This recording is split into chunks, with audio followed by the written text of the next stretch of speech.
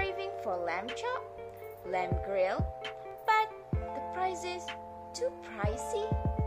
Well, have you guys found out about this one hidden gem for all kambing perap lovers?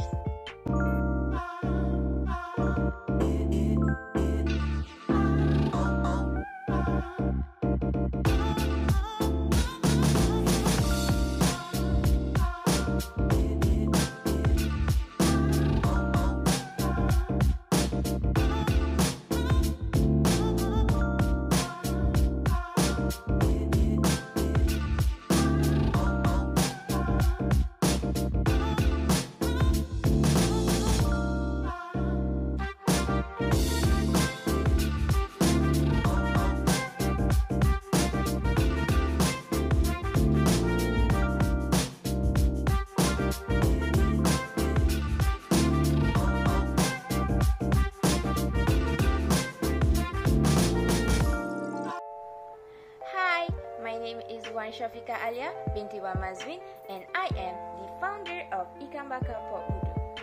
Kambing perap pot budu is originated from a famous restaurant in Dungan, which is Ikan Bakar Pot Budu and Western Pot Budu, which they are famous with their siakap RM10 and its most loved black pepper sauce, which make the locals addicted with the food there.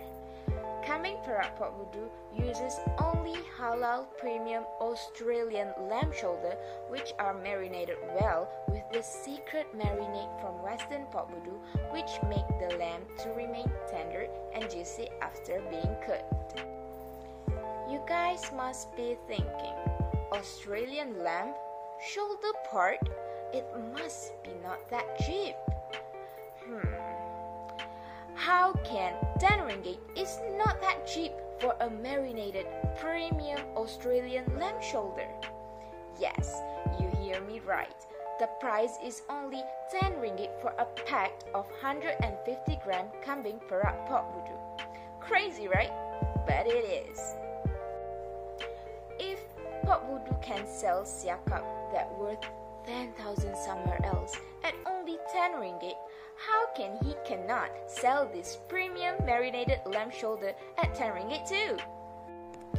Kambing perap pot budu is available at 3 range of sizes and retail prices, which is RM10 for 150 gram, RM20 for 300 gram, and RM33 for 500 gram.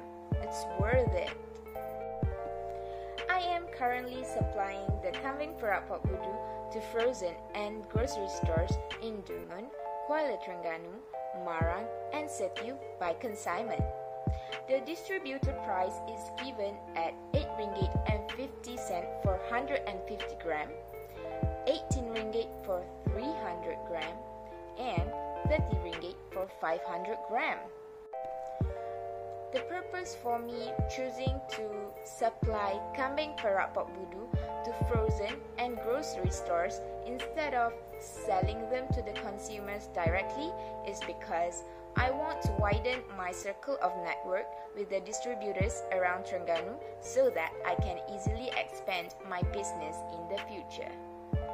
Approaching distributors to be part of the consignment business is not that easy.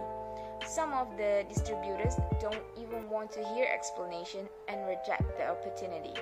In order to gain their trust to have our products being placed at their stores, the process requires a good communication skills and bargaining skills.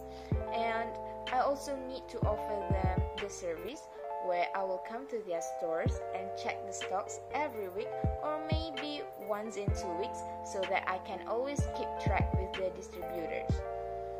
Having this commitment while I'm studying is super difficult.